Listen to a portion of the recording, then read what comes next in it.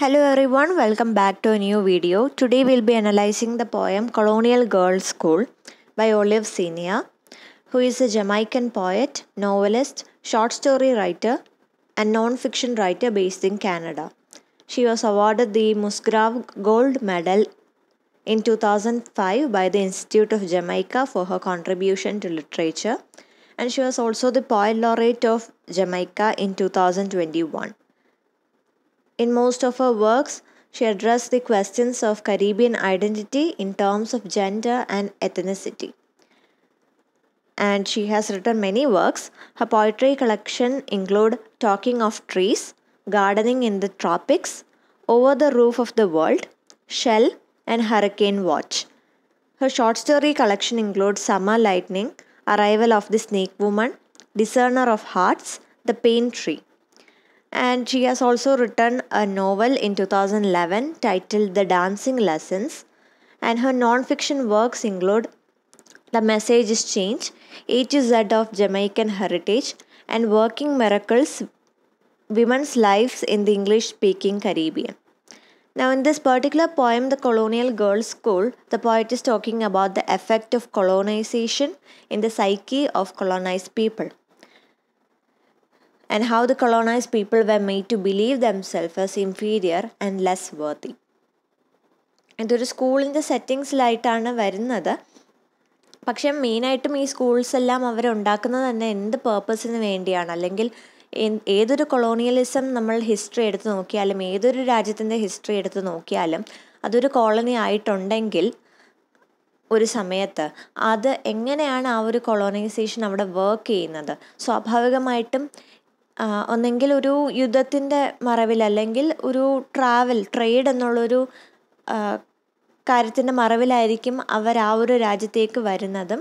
പിന്നെ പതിയെ അവിടുത്തെ കണക്ഷൻസ് വഴി അവിടെ ഒരു സ്ഥാനം ഉറപ്പിക്കുകയും ചെയ്യുന്നു. പക്ഷെ പിന്നീട് അത് സംഭവിക്കുന്ന അവിടെ ഒരു ആധിപത്യമാണ്. എല്ലാ രീതിയിലും അവിടുത്തെ ലാംഗ്വേജ് ആയാലും കൾച്ചറായാലും ട്രഡീഷൻ ആണെങ്കിലും അങ്ങനെയുള്ള എല്ലാ കാര്യത്തിലും ഒരു ആധിപത്യം സ്ഥാപിച്ചുകൊണ്ടാണ് കൊളോണിയലിസം വർക്ക് ചെയ്യുന്നത്. അത് ഏത് രാജ്യം ആണെങ്കിലും ഏത് കൊളോണിയൽ പവർ ആണെങ്കിലും സെയിം പ്രിൻസിപ്പിൾസ് ആണ്. അതുതന്നെയാണ് ഈ ഒരു പോയത്തിലും കാണുന്നത്. അപ്പോൾ കൂടുതലും കൊളോണൈസേഴ്സ് വന്നിട്ട് എങ്ങനെയാണ് അവിടുത്തെ നേറ്റീവ്സിനെ അവരുടെ മേലൊരു ആധിപത്യം സ്ഥാപിച്ചെടുക്കുന്നത്. സ്വാഭാവികമായിട്ടും അവർ നടത്തുന്നത് അവിടെ ഒരു ഡിവിഷനാണ്. അതായത് അവരുടെ രാജ്യം, അവരുടെ ലാംഗ്വേജും കൾച്ചറുമാണ് സുപ്പീരിയർ ആയിട്ടുള്ളതെന്നും നേറ്റീവ്സിൻ്റെ ലാംഗ്വേജും കൾച്ചറും വളരെ ഇൻഫീരിയർ ആണെന്നുള്ളൊരു ഡിവിഷൻ അവിടെ ഉണ്ടാക്കിയെടുക്കുന്നു. മാത്രമല്ല, അങ്ങനെ ഒരു സുപ്പീരിയോറിറ്റി ഉണ്ടാക്കിയെടുക്കുന്നതിലൂടെ അവർ പറയുന്നത് നമ്മൾ പറയുന്നതാണ് ശരി, അല്ലെങ്കിൽ നമ്മൾ പറയുന്നതാണ് നിങ്ങൾ കേൾക്കേണ്ടത് എന്നുള്ളൊരു വളരെ ഡോമിനൻ്റ് ആയിട്ടുള്ളൊരു സ്റ്റാറ്റസും അവിടെ ഉണ്ടാക്കിയെടുക്കുന്നുണ്ട്.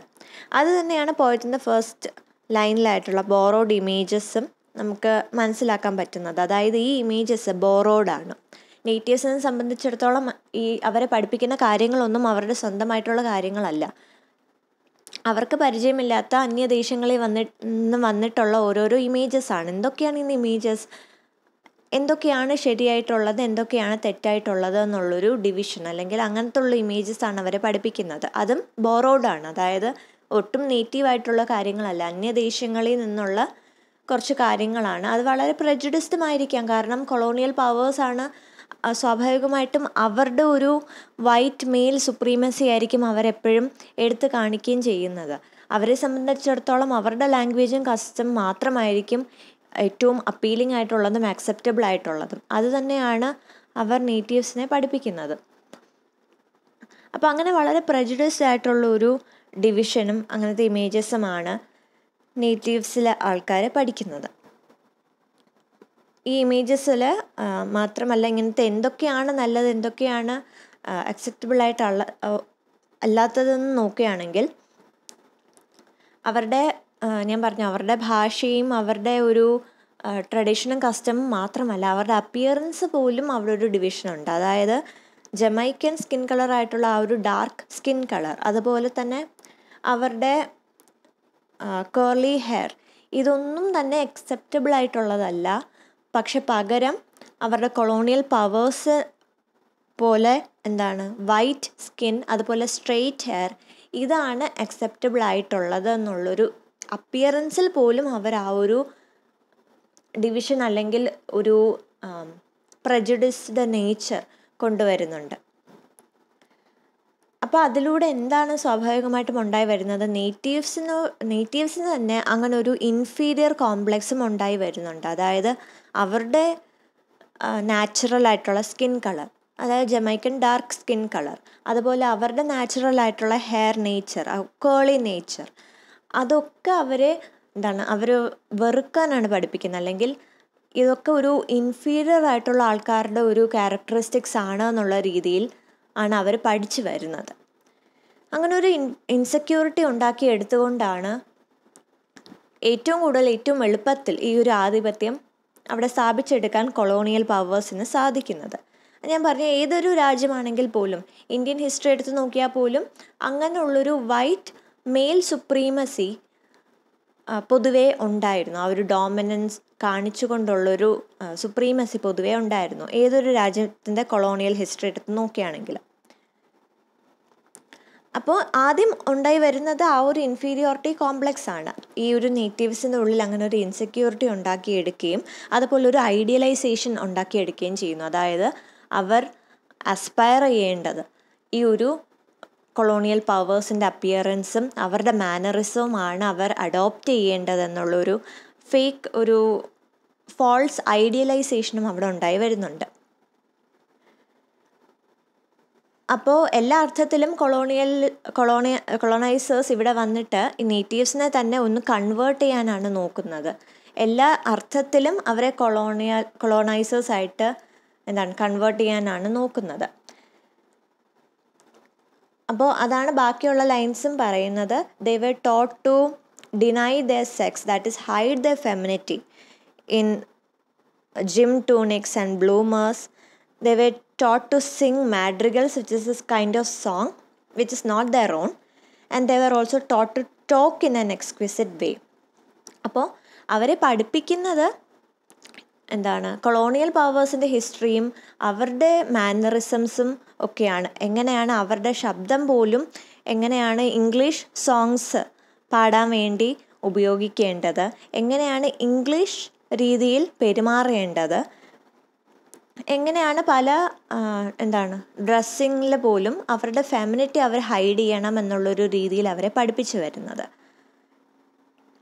അപ്പോൾ എല്ലാ രീതിയിലും അവരെ ഒരു ഇംഗ്ലീഷ് ആക്കാൻ വേണ്ടിയാണ് ഈ ഒരു എഡ്യൂക്കേഷൻ ഉള്ളത്. പക്ഷെ എന്നാൽ പോലും അവരങ്ങനെ ഇപ്പോൾ സപ്പോസ് അങ്ങനത്തെ കുറേ നേറ്റീവ്സിനെ പഠിപ്പിച്ച് English mannerism, English language, English custom എല്ലാം പഠിപ്പിച്ചു. എന്നാൽ പോലും അവർക്ക് ഇംഗ്ലീഷ് ആണെന്നുള്ളൊരു സ്റ്റാറ്റസ് ഒരിക്കലും കൊടുക്കില്ല. കാരണം അവർ നേറ്റീവ്സ് ആണ്, ബൈ ബർത്ത് അവർ ഇംഗ്ലീഷ് അല്ല. ആ ഒരു കാരണം കൊണ്ട് അവരെ സ്ലേവ് ആക്കി മാറ്റുകയും ചെയ്യും. ഇതന്നെയാണ് എല്ലാ കൊളോണൈൽ ഹിസ്റ്ററി എടുത്ത് നോക്കുമ്പോഴും നമുക്ക് കാണാൻ പറ്റുന്നത്. അപ്പോൾ അവിടെ ശരിക്കും സംഭവിക്കുന്നത് ഒട്ടും ഒരു ചാരിറ്റബിളായിട്ട് പുതിയൊരു കാര്യങ്ങൾ പഠിപ്പിക്കുക എന്നുള്ളൊരു ചാരിറ്റബിൾ ആയിട്ടുള്ളൊരു ഇൻറ്റൻഷൻ അല്ല. ബേസിക്കലി അവരെ സ്ലീവ് ആക്കി മാറ്റുക, അല്ലെങ്കിൽ അവരുടെ സ്വന്തം ഐഡൻറ്റിറ്റി നഷ്ടപ്പെടുത്തുക എന്നുള്ളൊരു ഇൻറ്റൻഷനാണ് അവിടെ ഉള്ളത്.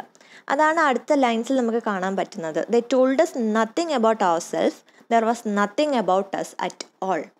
എപ്പോഴും കൊളോണിയലൈസേഷൻ നടക്കുന്ന സമയത്തും കൊളോണിയൽ പവേഴ്സ് അവരെക്കുറിച്ചാണ് സംസാരിക്കുന്നത്, അല്ലെങ്കിൽ അവരുടെ ചരിത്രമാണ് പഠിപ്പിക്കുന്നത്. ഒരിക്കൽ പോലും നേറ്റീവ്സിനോട് അവരുടെ കാര്യങ്ങൾ പഠിപ്പിച്ചു കൊടുക്കുന്നില്ല. മാത്രമല്ല അവരുടെ ഐഡൻറ്റിറ്റി അടിച്ചമർത്താനേ ശ്രമിക്കുന്നുള്ളൂ അവിടെ. അതാണ് പോയിറ്റ് ഇവിടെ പറയുന്നത്. There is a reference about pale northern eyes, which is used to refer to the colonizers. നോർത്തിൽ നിന്നും വരുന്ന പെയിൽ ഐസ് ആയിട്ടുള്ള ആൾക്കാരെന്നാണ് കൊളോണൈസേഴ്സിനെ പറയുന്നത്. അപ്പോൾ തന്നെ നമുക്ക് കാണാൻ പറ്റും അവരെത്രമാത്രം കോൺട്രാസ്റ്റിംഗ് ആയിട്ടാണ് നിൽക്കുന്നത്, എത്രമാത്രം ഡിഫറെൻ്റ് ആണ് എന്നുള്ളത്.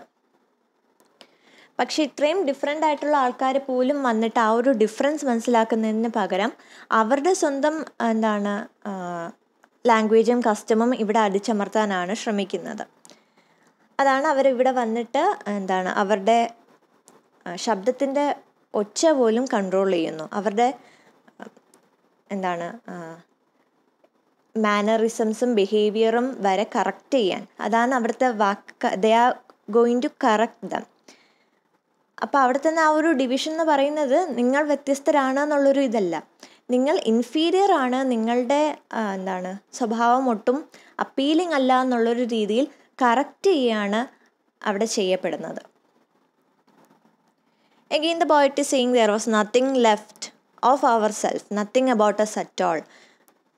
അതായത് ഒരിക്കലും നേറ്റീവ്സിൻ്റെ ബിഹേവിയർ, നേറ്റീവ്സിൻ്റെ ലാംഗ്വേജ് അത് ഒട്ടും അക്സെപ്റ്റ് പോലും ചെയ്യുന്നില്ല, അല്ലെങ്കിൽ അതിനെ കൺസിഡർ പോലും ചെയ്യുന്നില്ല. അതിനെ ഒട്ടും യോഗ്യമല്ലാത്തൊരു കാര്യമായിട്ട് എഴുതി തള്ളയാണ് ആദ്യം തന്നെ. And then the poet is talking about how further the education is. English language എന്ന് പറയുമ്പോഴേക്കും അവരെ എല്ലാ കാര്യങ്ങളും പഠിപ്പിക്കുന്നുണ്ട്. ഹിസ്റ്ററി തൊട്ട് ഇംഗ്ലണ്ടിലെ കിങ്സിനെയും ക്വീൻസിനെയും തൊട്ട് ഈവൻ അതുപോലുമല്ല റഷ്യയിലെ സ്റ്റെപ്പീസും കാനഡയിലെ വീറ്റ് ഫീൽഡ്സിനെ കുറിച്ചും വരെ പഠിപ്പിക്കുന്നുണ്ട്. പക്ഷെ നേറ്റീവ്സിൻ്റെ ലാൻഡ്സ്കേപ്പിനെ കുറിച്ച് ഒരു വാക്ക് പോലും അവർ മിണ്ടുന്നില്ല.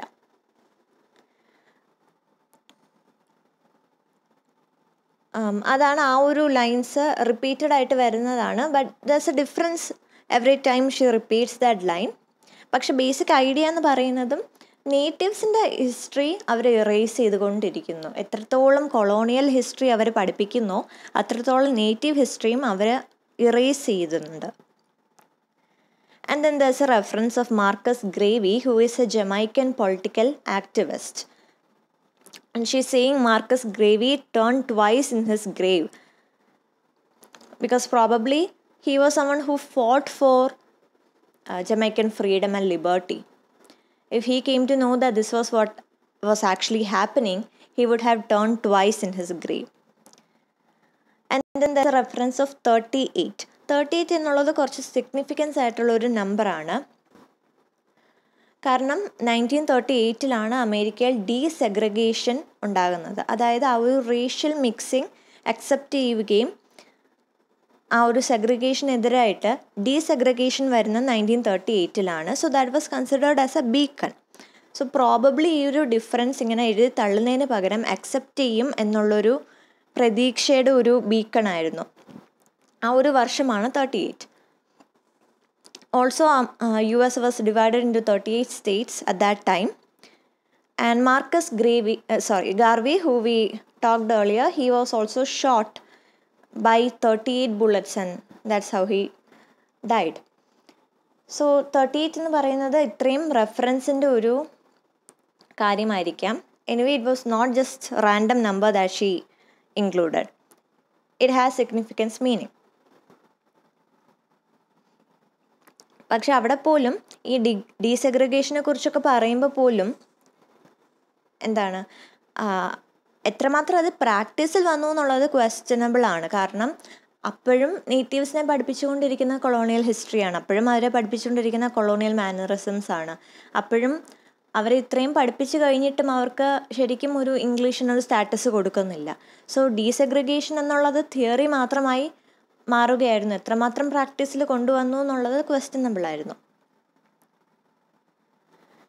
അതിനെയാണ് അടുത്ത 2 ലൈനിലും കാണാൻ പറ്റുന്നത്. Feeling nothing about our self, there was nothing about us at all.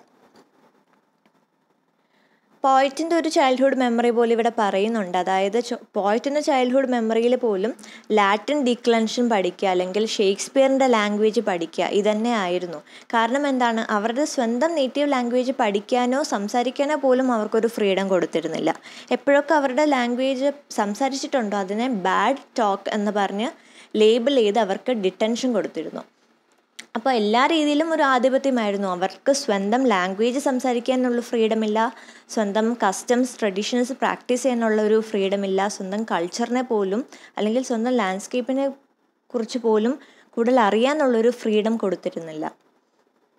That's the irony. പകരം അവരെ പഠിപ്പിച്ചിരുന്നത് ലാറ്റിനും ഇംഗ്ലീഷുമായിരുന്നു. അപ്പോൾ അവരുടെ പോയിറ്റിൻ്റെ ചൈൽഡ്ഹുഡ് മെമ്മറി നോക്കുമ്പോൾ പോലും ഒരു നേറ്റീവ് മെമ്മറി പോയിറ്റിനില്ല. അല്ലെങ്കിൽ സ്വന്തം ലാംഗ്വേജിനെ കുറിച്ചോ സ്വന്തം കൾച്ചറിനെ കുറിച്ചോ സ്വന്തം ലാൻഡ്സ്കേപ്പിനെ കുറിച്ച് പോലും ഒരു ഓർമ്മ പോയറ്റിനില്ല. കാരണം പഠിപ്പിച്ച എല്ലാം തന്നെ ഒരു അന്യദേശത്തിനെ കുറിച്ചുള്ള ഒരു ഹിസ്റ്ററിയും കാര്യങ്ങളും മാത്രമായിരുന്നു. And the last stanza they talk about the subversion. അതായത് ഒരു ഹോപ്പായിട്ട് പറയാണ്, ഒരു ദിവസം ഈ ഒരു മിറർ നമ്മൾ ബ്രേക്ക് ചെയ്യും. അതായത് നമ്മുടെ ഇൻസെക്യൂരിറ്റീസ് എല്ലാം മാറ്റിക്കൊണ്ട് ഇതിനെല്ലാം ഒപ്പോസ് ചെയ്യാനുള്ളൊരു സമയം എന്തായാലും വരും. So the poet is talking about how they have changed and they have accepted themselves and their identity and how they are going to reclaim that identity from the colonial powers. അതാണ് last സ്റ്റാൻസയിൽ കാണുന്നത്. Because the pale northern ice that they were afraid of in the initial stanza of the poem, now they seam to B pale.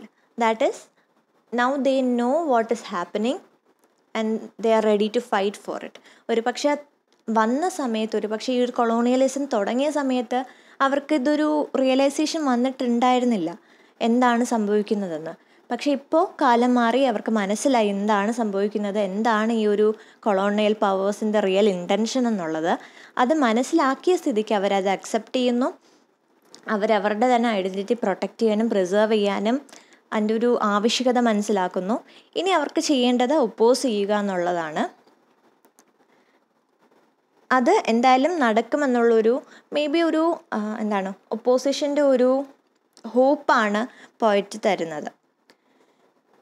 That is they are no ലോnger ready to accept the Europeans anymore and they are definitely going to reclaim their identity and culture which they have lost.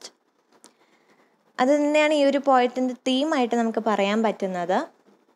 Talk about colonialism. Definitely ആ ഒരു colonialism എങ്ങനെയാണ് work ചെയ്യുന്നത് എന്നുള്ളത് എനിക്ക് തോന്നുന്നു ഏറ്റവും വളരെ വളരെ ക്ലിയർ ആയിട്ട് ഈ ഒരു പോയത്തിൽ പറയുന്നുണ്ട്, വളരെ ഡീറ്റെയിൽഡ് ആയിട്ട് ഈ ഒരു പോയത്തിൽ പറയുന്നുണ്ട്. ഇതിൻ്റെ കൂടെ തന്നെ ലാസ്റ്റ് സ്റ്റാൻസയിൽ ആ ഒരു നഷ്ടപ്പെട്ടു പോയ ഐഡൻറ്റിറ്റിയും കൾച്ചറും റീക്ലെയിം ചെയ്യുക എന്നുള്ളൊരു റിയലൈസേഷൻ, ആ ഒരു അജണ്ട അതും പറയുന്നുണ്ട്. അത് തന്നെയാണ് ഈ ഒരു പോയറ്റിൻ്റെ മെയിൻ തീംസ് ആയിട്ട് നമുക്ക് ഡിസ്കസ് ചെയ്യാൻ അല്ലെങ്കിൽ ഇൻക്ലൂഡ് ചെയ്യാൻ പറ്റുന്നത്. So that's the analysis of Colonial Girls' School. I hope this was useful. Do share your interpretation if you have any, and I'll see you in the next video. Thank you.